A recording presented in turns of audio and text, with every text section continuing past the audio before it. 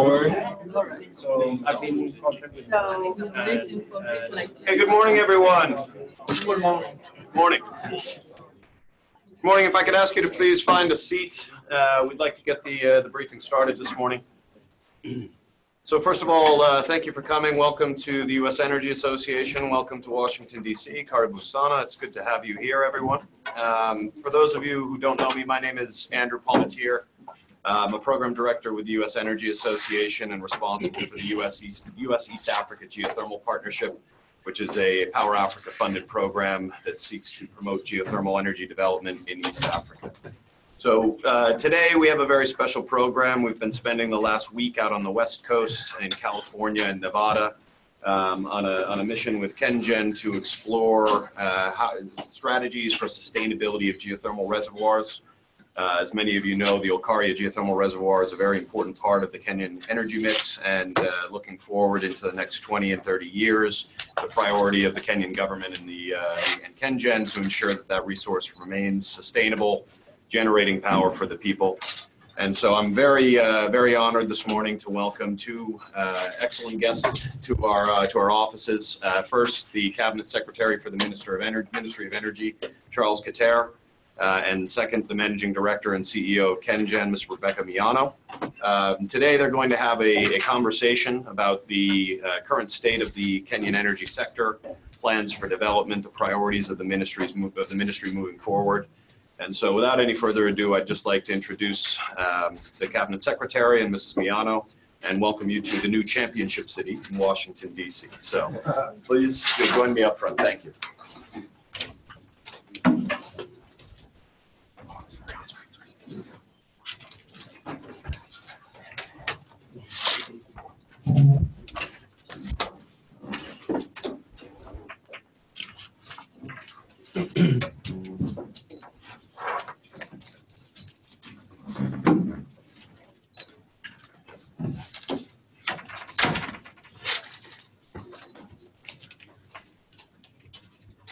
We start?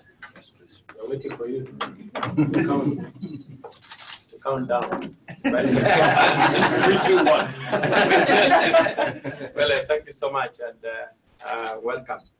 I think before we make our presentations, it's good to know who are here.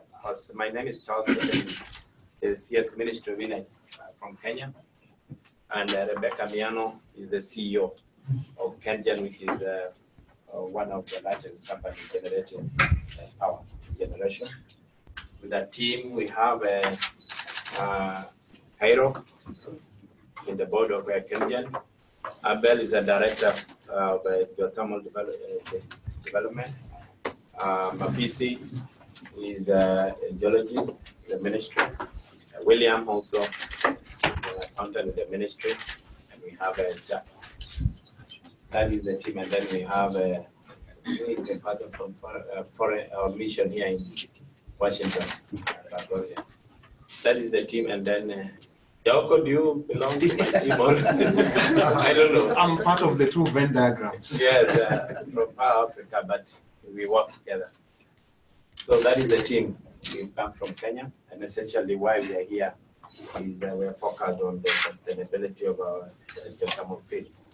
That's where we travel all the way to California, Geysers and Coso fields, because Rebecca will talk more on the field, particularly about our field. I will give you the overall picture of where we are and where we are heading as a country.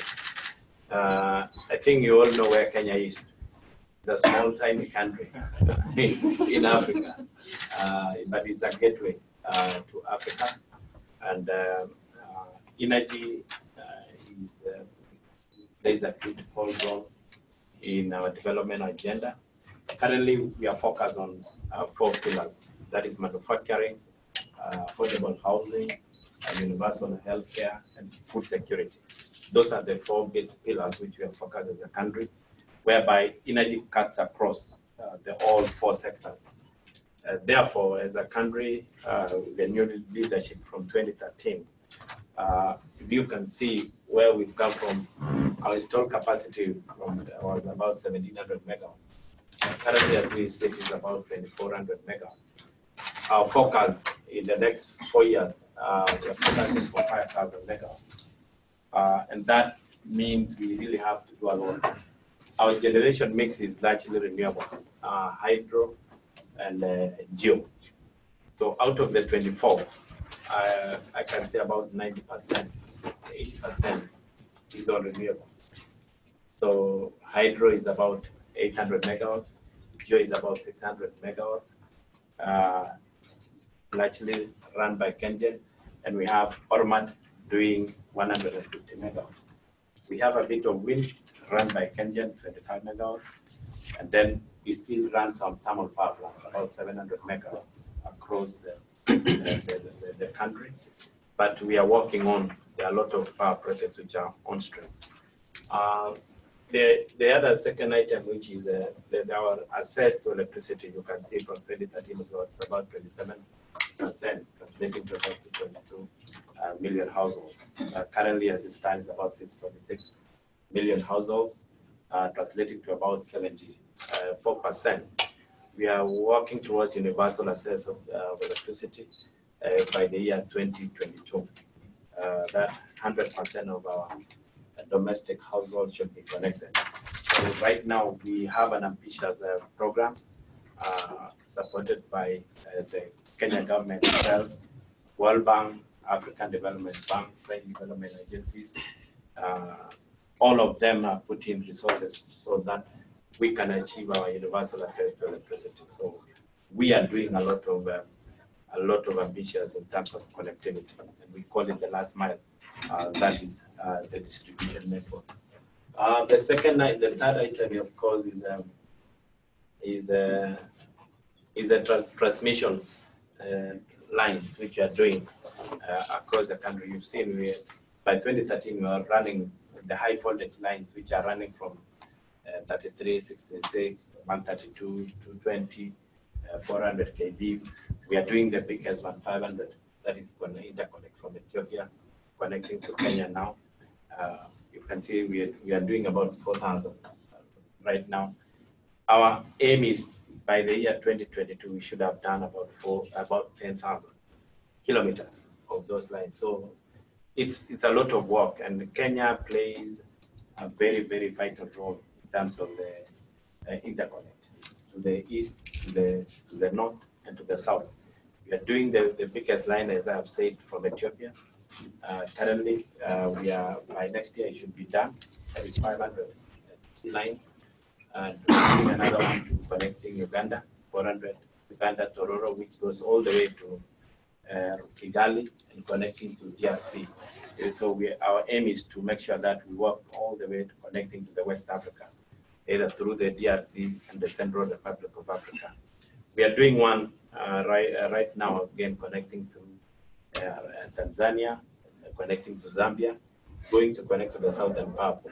Therefore, as we stand, we'll play a very vital role in terms of the interconnect, in terms of the high transmission line and creating the highways. Therefore, that is the where we are. We have a lot of plans going forward to achieve our target. What do we need to do? I mean, you've seen where we are and where we are going. We have a program. In terms of generation, we are really focused on geothermal. That is priority number one. Number two, we are also trying to do solar and wind. By September, we will be commissioning the 300 and the largest solar wind power in Africa. That is 310 megawatts. We should be commissioning to the grid by September this year. And there are a lot of projects which are there. We are also doing the first solar power plant, 55 megawatts, should come to the grid by September. And this is also a field which is also open. We are changing our policy from the feed-in tariff policy because the tariff is a bit high. We want to transit to energy auction. And hopefully in the next about 1 month, we should be announcing that transition so that we can open it up currently in terms of the solar and wind. And of course, we are looking forward to doing an LNG project. The cost per region of about 700 megawatts, so that is equivalent to the thermal power plants which we are running. Again, that is on stream, we are working on it. And in terms of, as I've said, what we are doing is a lot of work. In terms of how do we evacuate this power, because I think that is more crucial, is we have done a lot of power, how do we evacuate? We are looking at doing a PPP, whaling tariff, for our transmission lines. As a government, we cannot be able to do it alone. We are looking forward to doing a whaling tariff whereby we sign an agreement, the agreement for maybe 20, 25 years, so that we invite the private sector participation. Currently, the transmission line is done 100% by the state. But if you can see now, it's very slow. How do we move from the 4,000 kilometers to 10,000? As a government, we cannot do it alone. This is an area whereby private investors are welcome to work together so that we can achieve our universal access of electricity. And also our role as a country of connecting the East and to the southern and to the northern power force. So that is generally where we are as a country. And of course, we are enjoying political stability. That should have been my first opening remarks. But I decided to make it last. We are enjoying stability in a region whereby there are a lot of issues in Kenya for the last 55 years. Has really enjoyed that stability. Not only political, also in terms of the economy, in terms of the investment. I think that is the only country whereby we honor our PPS. You'll find that the PPS which was signed, we've been able to meet our obligations without any failure. So it is a good destination. We are not looking only for Kenya alone. We are looking for the whole region and looking for the whole Africa as a whole. And that is a gateway for any investment to come in. So I had said earlier on that we are really focused on the sustainability of our geothermal tool. And it is good that we can hear our sister here, Rebecca, the person in charge of the biggest company, which is 70% owned by government and 30% owned by private. So, thank you, CS Keter. I'll discuss briefly about KenGen, but as we go there, Rebecca Miano, lawyer by training. Of course, as you can imagine, an engineer by association, at times by pretense, and by practice. So KenGen is 70% owned by government, 30% private, trading at the Nairobi Securities Exchange. We are driven by organic growth. We have new equity and incremental debt. And we have an asset base of 3.8 billion USD and annual revenues of about 34 million. Kenya and KenGen are the 9th global geothermal developer. And we have one of the world's lower cost geothermal fields. We are also ISO certified. In terms of generation mix, currently KenGen is 50% geothermal. We have hydros at 38%, thermal 12%, wind 1%, and that makes us 88% green. A good detail to note. In regard to the geothermal, the 50% that we have about 534 megawatts already installed, comprising of all carrier 1, which is 45 megawatts. We have all carrier 2, 105 megawatts. We have all carrier 4, that's another 140. All carrier 1, unit 4 and 5, another 140. We have smaller modular units, wellheads, that make up about 85 megawatts. And that in total is about 534. We have some ongoing projects, medium term by the year 2020, and the one under construction, Olkaria 5, a whopping 166 megawatts expected on stream July 2019. The other projects for geothermal Olkaria 1, Unit 6, it's under contracting, expected to be commissioned in December 2020. We are rehabilitating one of the oldest plants, that is Olkaria 1, 45 megawatts. We want to do a total rehab and bring it back online by the year 2021. Something special about Olkaria 1, it was installed 37 years ago. That's when it was commissioned, generating 45 megawatts. Today, 37 years down the line, it generates 45 megawatts. It has done well, but old enough to be rehabilitated.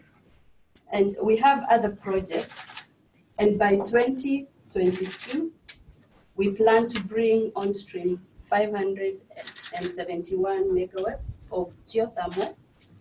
And for wind, about 130 megawatts.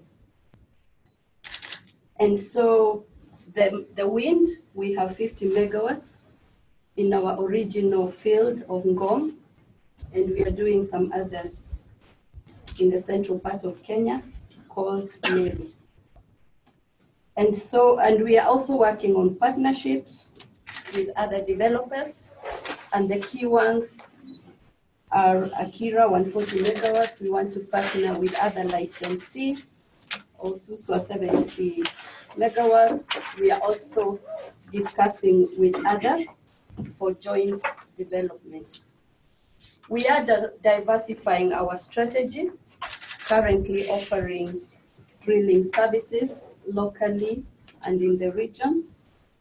We are also providing geothermal consultancies, also local and regional. We are working on a proposed energy park where we shall be providing manufacturers and industrialists with steam and energy. We are considering a tourism geothermal spur. We have a small one, which we intend to upgrade. We are also targeting a bit of manufacturing. We want to manufacture our own drilling detergent and transformers, and also mineral extraction. And so our plate is full. We are also keen on innovation and continuous improvement, which is one of the focus areas and a pillar in our strategy.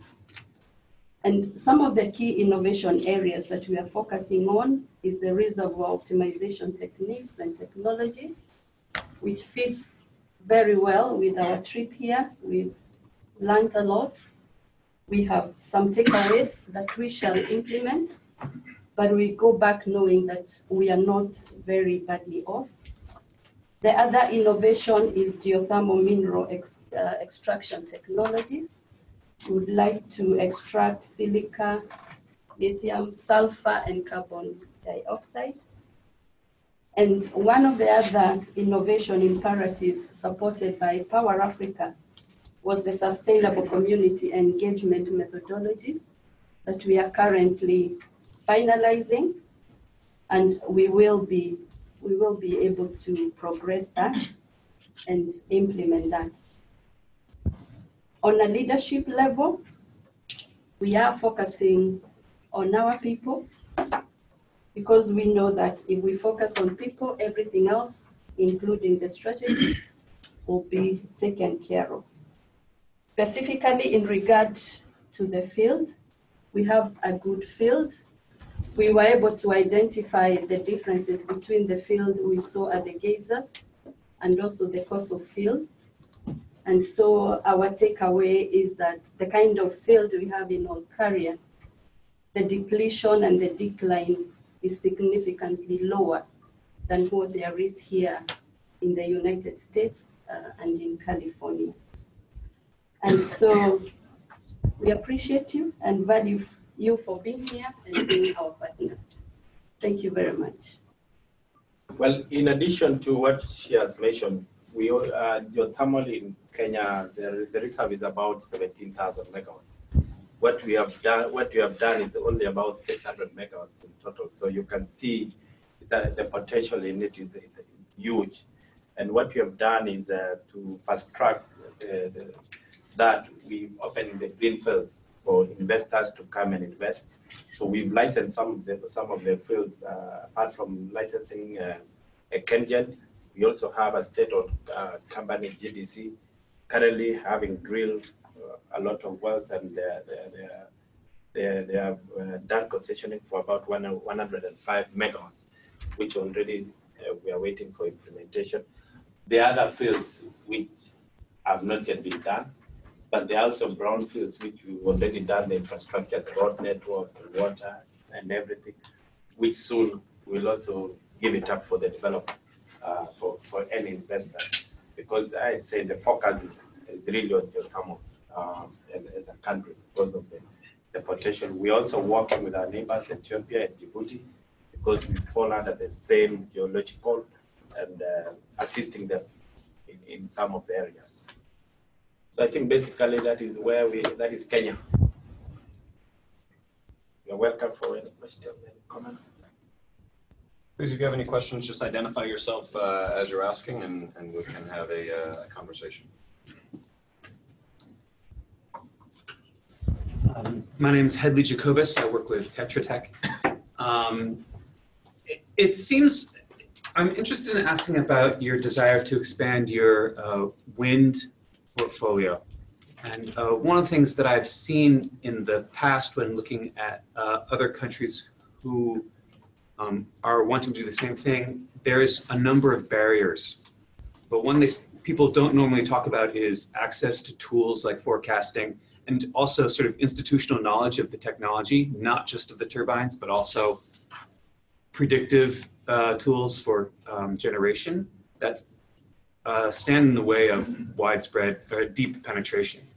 What are the barriers that KenGen foresees in the 130 megawatts they plan to put in, and larger, more ambitious numbers?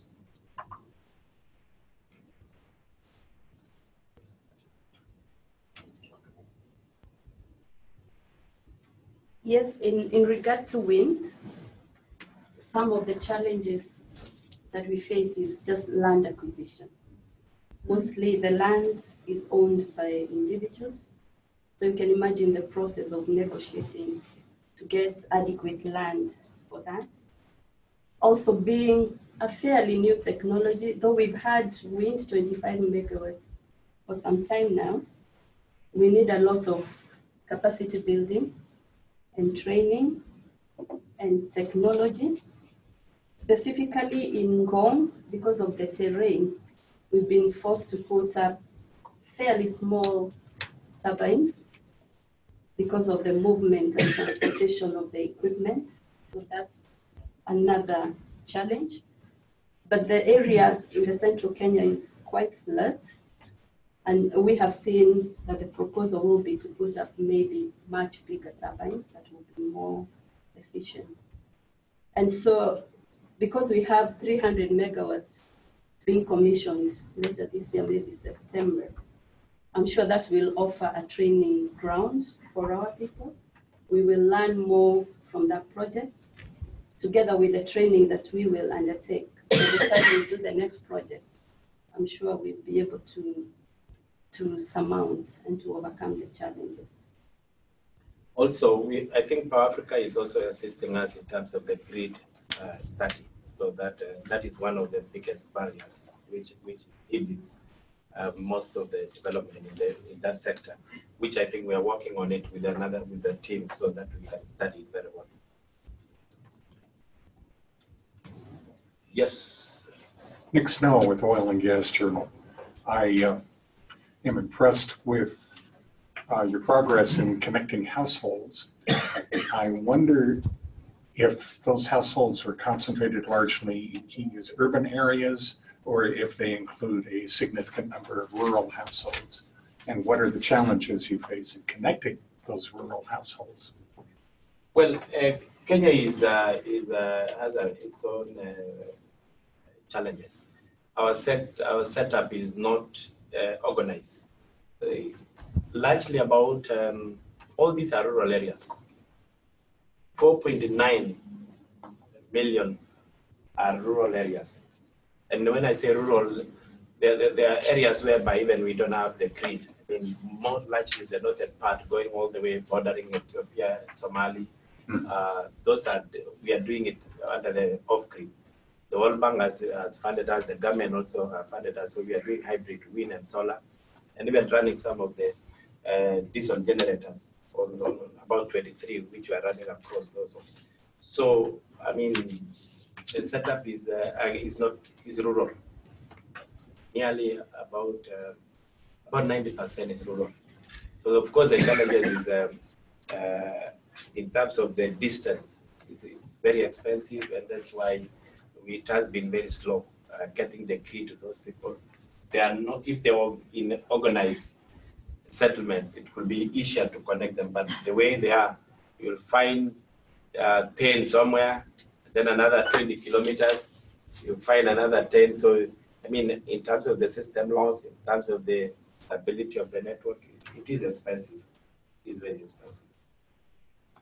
But we are managing, if you scan the rate, which we have done with all the combination now, instead of doing the extension of the grid, we'll be using the solar and the wind.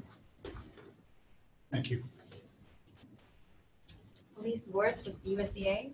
I was wondering if Kenya is planning on exporting some of your electricity to the neighboring countries. I know you were talking about the electricity line going to Uganda and then to Rwanda. And I work primarily in Uganda. They're also planning on exporting their energy. So I was wondering where you think it would be best to send your electricity.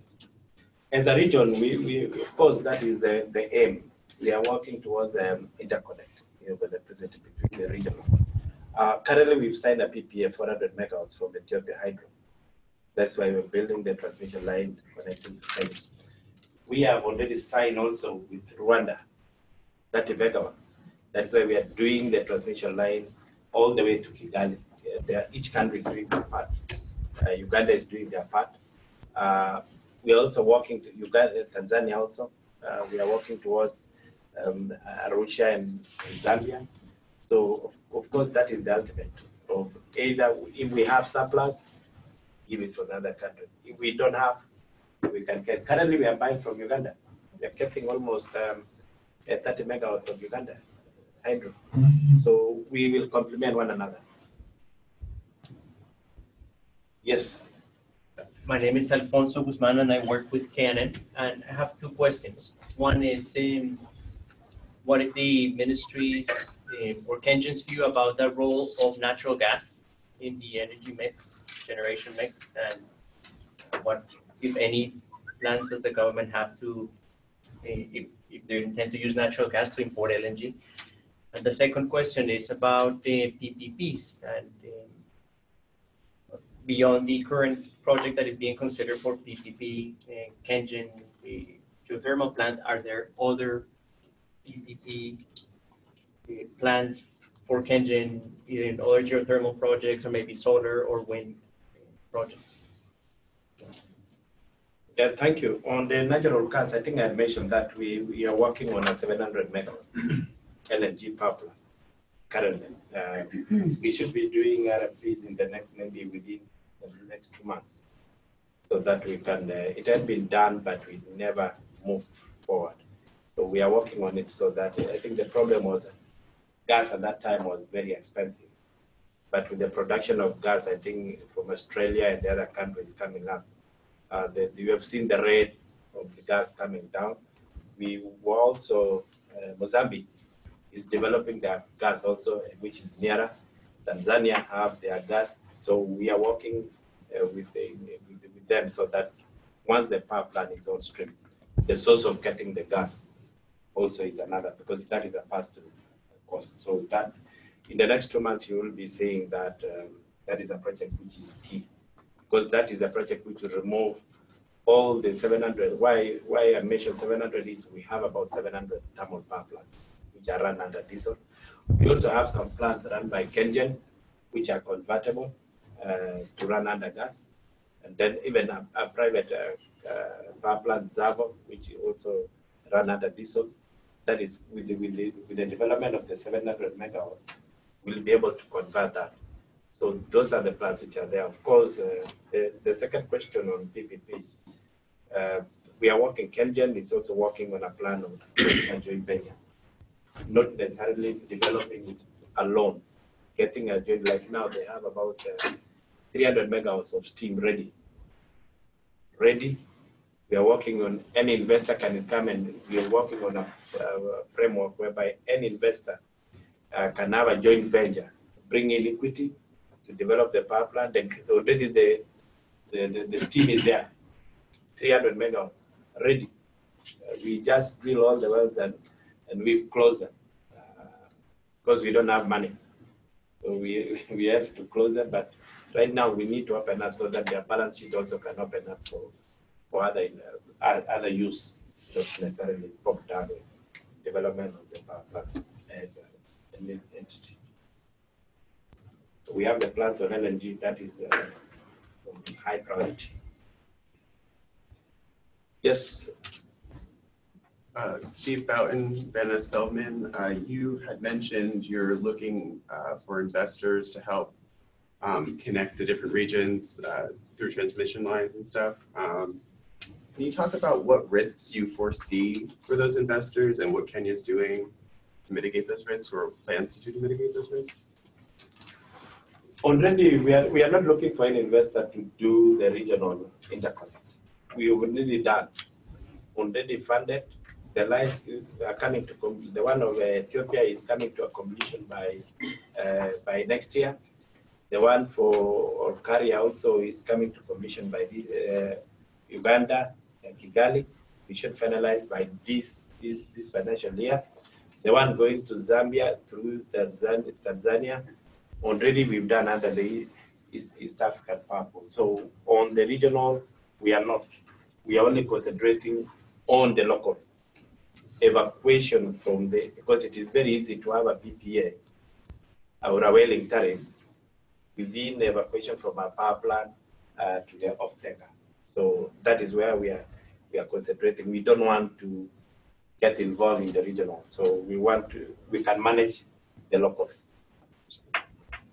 Yes, Jaoko, Yes, are you making a comment or a question? it's not a question, it's just reinforcing some of the, my forte largely is regional power trade. Yes. And I just wanted to reinforce the point that the region is preparing for power trade. So we as Power Africa are helping countries in the region who are members of the power pool, 11 of them, with establishing a framework for power trade and the tools that the requisite tools for power trade. As we speak, we've been helping Kenya, Ethiopia, and Tanzania develop the wheeling framework and tariff for that power trade. The countries signed deals, but we want to make them happen. We're also looking forward to helping Kenya, Uganda, and Rwanda also with this, with tools and the requisite framework to be able to realize that deal.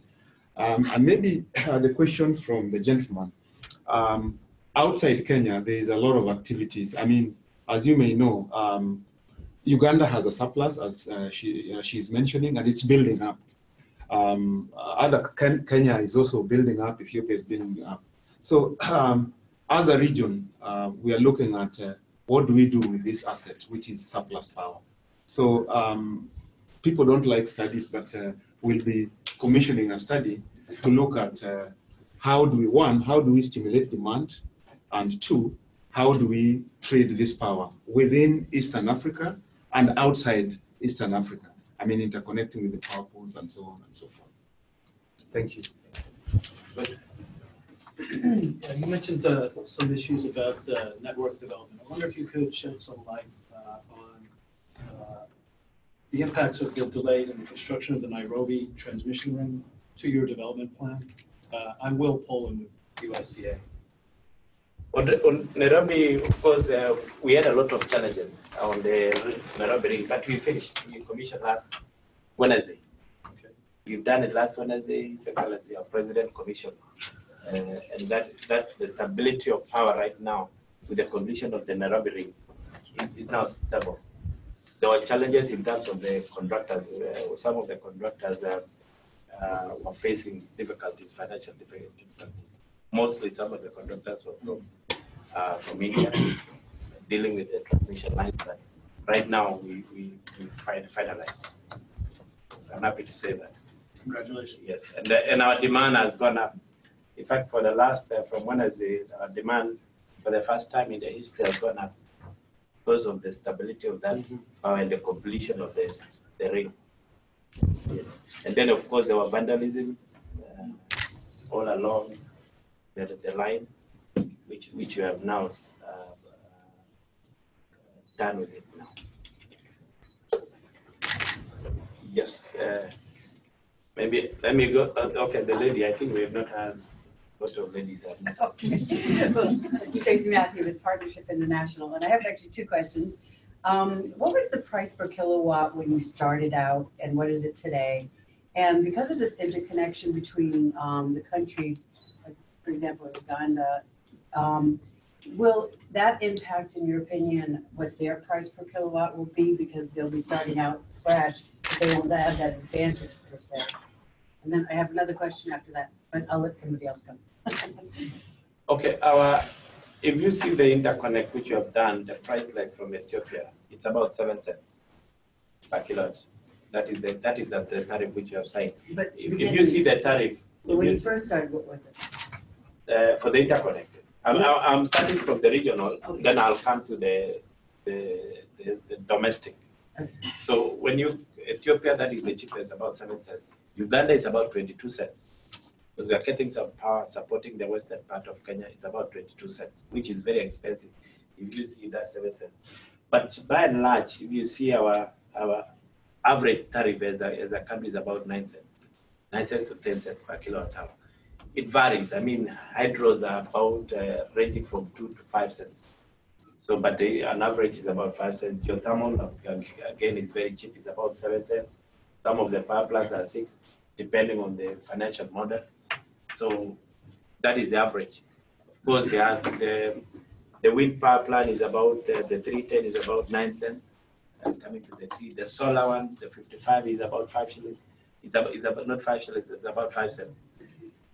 Sorry, I'm using our currency. So it's about 5 cents. So it is a combination.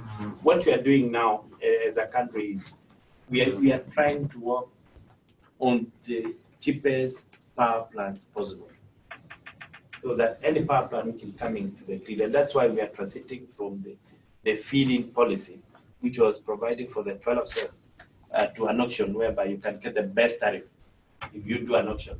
I mean, solar worldwide has come down. I mean, India is doing at about 6.5, about 6 cents. The other countries which are doing 7. But if we maintain our policy of feed-in of 12 cents, of course it impacts negatively if we want to sell power to another country. But if it is cheap like that, we will be able to go to the power trade. Okay. Hi, Lawrence Jones with Edison Electric Institute. Two quick questions. The first one, can you talk a little bit about the harmonization of the market rules within the different Eastern African power pools? I know you talked about Uganda, Kenya, and as the markets evolve, they seem to be having different perspectives on how each market model is going to use. So can you just talk about, from a national perspective, how you see the harmonization? And then if you expand the conversation to more of a Pan-African conversation around energy, what are your thoughts as to how we will see the East African power pool connecting to the West African power pool? Because there's a lot of surplus in the East and there's a shortage in the West, right? And so any thoughts on the discussions with the African governments about looking at really creating a true Pan-African network? Well, Currently, what we are doing under the Eastern African Pool is we have not reached the approach of doing a standardized in terms of the harmonization. That's why you realize that the tariff between ourselves and Uganda is not the same tariff again between ourselves and Rwanda. They are totally different. It is an entity tariff by country. The one to the Ethiopia, the one which will sign between Uganda and Tanzania will be totally different. But I think with the completion of the regional interconnection, which I had mentioned, we will work as a region to have a standardized tariff so that it is either vice versa. If we have a surplus or not, it is a standard by having all these power plants on stream. Of course, to the west, I had mentioned earlier on that already African Development Bank have funded a line from Kigali going to DRC, which you see from DRC now to be able to connect to the West Africa. And then from the other side, we are working towards Central Republic of Africa, so that from Uganda, you can also connect through their working towards the Western, Nigeria and the other countries. So there are plans under the AU to see that as a region, we have that network going all the way to South Africa, going all the way to Egypt, and then going all the way to Nigeria. So we are building, of course, expanding. That is what we are doing now, expanding to Rwanda, DRC. Then from them also they can also expand to the other neighbors. So there are high plans because that will assist us. I mean, Europe has done it on one network. I mean, which is very easy. You don't need to develop some of the power plants. If you have hydro, I mean, DRC Congo has a lot of potential. You can develop that power plant. Uganda can develop a lot, and then they can supply. We don't need to invest in that. We can invest in the transmission and distribution network. Yes, and I think you'll answer that. I'll answer that. Well, Partnership International was very involved in carrying out the feasibility study for the Center of Excellence. And we understand that just recently they had their first sort of opening in the Basha of the Center of Excellence itself. And as we understand from doing the study, there were several $1 million, like I think it was like 10 to 15 million committed by the president to invest into the development of this Center of Excellence. Is that going to happen, or what is the financial commitment? It's going to happen. Just got approval from the board recently, and the plans are underway to kickstart the process. It will happen. Based in Naivasha.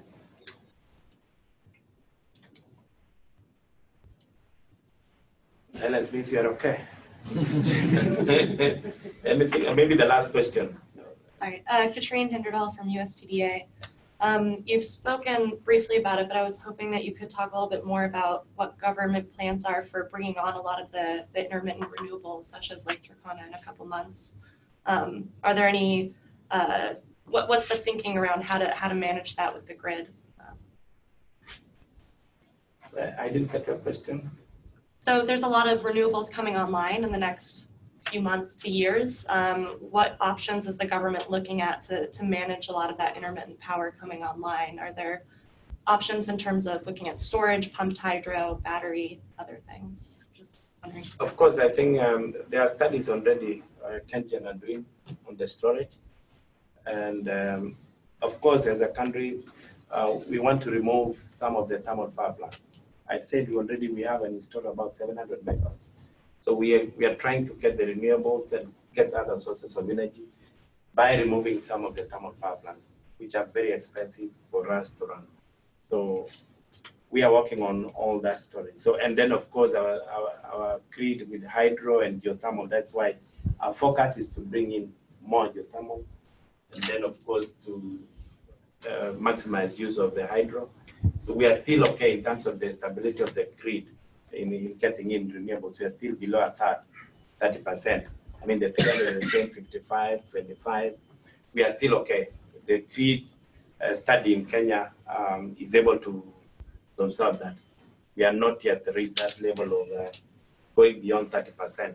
So we are not worried about that. And that, if you see the power plants she has mentioned, 168 megawatts by next year, the other power plants coming in, we will be able to add more renewables out of that. So our stability is sustained. Do we have time for one more question? David, please. David Stonehill with Power Africa Coordinator's Office. My question is for Ms. Miano. You mentioned that KenGen is working on a sustainable community engagement strategy. For those in the room not familiar with what that is, maybe you can just explain a little bit and talk about why this is a smart business decision for KenGen. Most of our installations and investments and power plants are located within where communities live. And we've had quite a lot of challenges, a lot of issues with dealing with communities. Yet our business model is to enrich the very communities. And so they need to have a harmonious engagement and coexistence. Because of that need, we got support from Power Africa, and a framework has been developed. We will soon be launching that. And I think by far, it's one of the smartest business decisions that has been made. Because in that framework, the communities then become partners. They support the projects. And I remember part of the project was actually to have these communities visit other areas in New Zealand and see how it is done. And after that exercise, we just got enough goodwill to take us to the end of the next 2 projects. And when we implement the framework, it can only get better. So yes, it is a very smart business. Okay, well, thank you all very much. If you'd please join me in thanking Cabinet Secretary Keter and Mrs. Miano.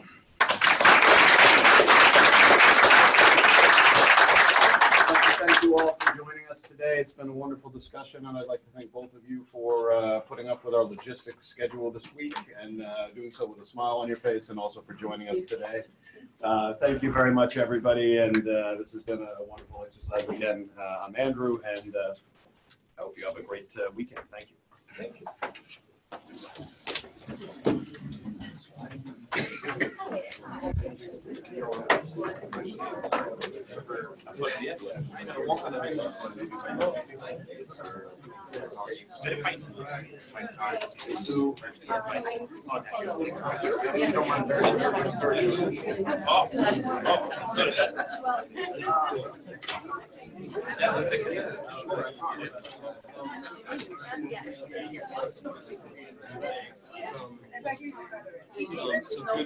Some good articles.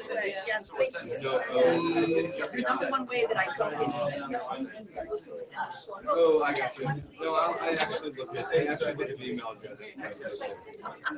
Yeah, I mean, explain.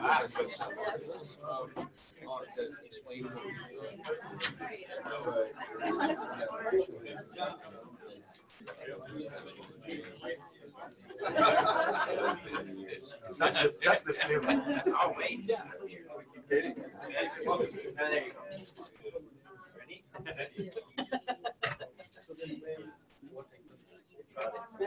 Thank you. I will excuse myself. I'm sure that we want I